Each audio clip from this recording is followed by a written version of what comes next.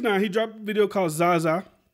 At this point, the music is secondary for 6IX9INE in regards to antics and polarization as far as going viral, right? It used to be viral polarization, and then maybe music would also be there to carry him because of music like Gummo.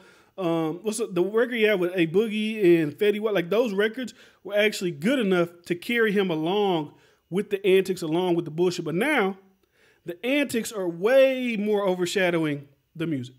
So 6IX9INE's formula in the beginning was, what's he gonna do when he gets out of jail? He can't hang around with the tough guys anymore. He can't rap about gangster shit. He can't do that anymore because he's a snitch. He's already admitted in court that he's not about that life. But he's still able to do those things. He's still able to rap like he is in the streets. He's still able to rap like he is a part of that life. But the twist is, the difference is if you watch his video or his videos recently, he can't use the street guys anymore, right?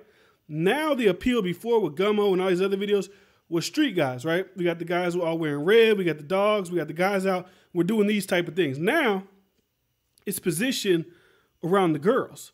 The girls are what going to get people to watch the video. The girls are going to get these little kids, you know, these little horny kids. Like if I was 12 and 13 and ZaZa video came out, I'd be watching this shit every day. Like I don't even care what the song sounds. I don't care if he was farting on the beat. If I was a 12, 13-year-old kid, I'd watch ZaZa every single day because that's what little horny kids do. That's what they like to watch and what they go for. So that's the new angle as far as 6IX9INE goes because the street stuff really doesn't get him there anymore.